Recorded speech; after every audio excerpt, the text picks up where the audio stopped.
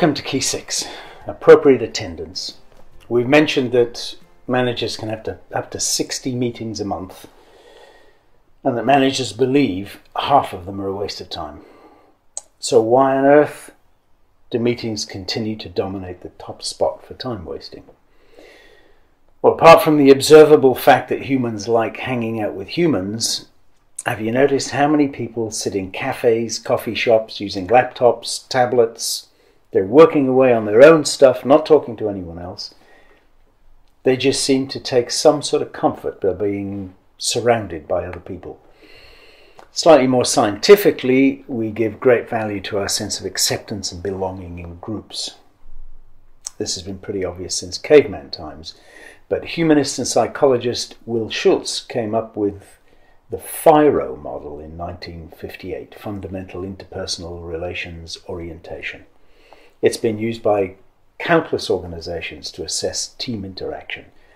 It measures the degrees of inclusion, affection, and control in group members. And we need to belong, and we need to be accepted, or feel like we do. There was even a Harvard Business Review study, I think, that talked about the fact that managers actually like going to meetings despite their apparent protests. And isn't it true for all of us that it counts for quite a lot to be invited to and included in a decision-making team who want you at the table? So we know it's important to belong and to be accepted and to have status. These things seem to work at a subconscious level, and they can influence a person's conscious logic when it comes to accepting a meeting invitation or not. There's also the fact that the grapevine is one of the best ways to keep up to date in a complex matrix organization. Meetings certainly fulfill that role. So most people's default position is that they'll simply accept a meeting invite for all the above reasons. So for truly efficient meetings, the meeting owner needs to decide who should attend and who should not. As owner, per keys 1 and 2, you're making your decision on the likely value of that person's contribution to that specific meeting to obtain that specific outcome. If you need a tough decision, for instance, do you have people there with the actual authority to decide, and so on.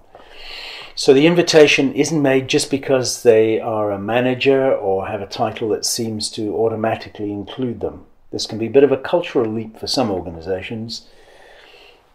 What you do with them once they're there is another matter. Appropriate attendance implies appropriate participation. It's worth repeating. You only want them there if they can materially contribute to obtaining the meeting's outcome. A big part of appropriate attendance and proper participation is to make sure that each member in the meeting gives complete focus to the job at hand. That's not an easy task when 75% of us, yes, 75%, you know who you are, try to sneakily do a bit of our own work during a meeting. The people who do try and do their own work and at the same time attend to what's being said in the meeting would be horrified and astounded to read the degree of incompetence associated with multitasking. You know, you can't even hold a conversation with someone in a car who is talking to you if you have to perform a difficult navigational task. In the case of certain types of complex thinking, you can't even walk and talk at the same time. You literally have to stop. So a part of appropriate attendance is that you choose people who not only can contribute to the outcome, but people who agree to focus on it. If the outcome is right and the right people are chosen, they are in fact much more likely to focus anyway. And we all respect phone-free areas when we need to. Airplanes, hospitals, funerals, theatres, film shows, to name a few. A good chairperson, the owner and facilitator of the meeting, simply does not allow personal mobile technology to be used during meetings.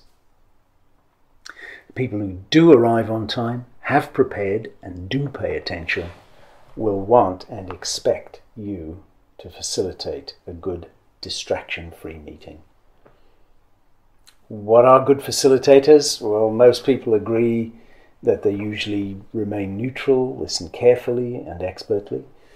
and encourage the views, ideas, feedback and opinions of every person present. They manage conflict and they keep to the agenda. Per key 1, your primary objective as facilitator is to make sure the people in the meeting achieve the meeting's stated objective, the meeting's outcome. When you find and state the right outcome at the start, you usually quite easily find which type of meeting it is. And so you'll know the type of participation required from that, who to invite, who to leave out. All of that somewhat takes care of the task and process elements of this mini team event. The relationship side is principally a people management exercise, understanding the personality characteristics of each person present and their likely strengths and weaknesses. And that can be a helpful tool in the facilitator's bag of tricks. We'll expand on these personality characteristics in session 8, Who's in Your Meeting? Understanding the various models that explain them, and despite the fact they are just models, not absolute science, they should provide good help to you.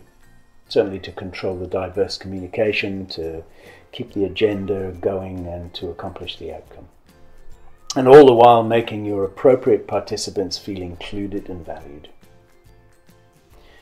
Thanks for watching. Key 7 is all about action. The after-meeting action plan that makes your meeting worthwhile.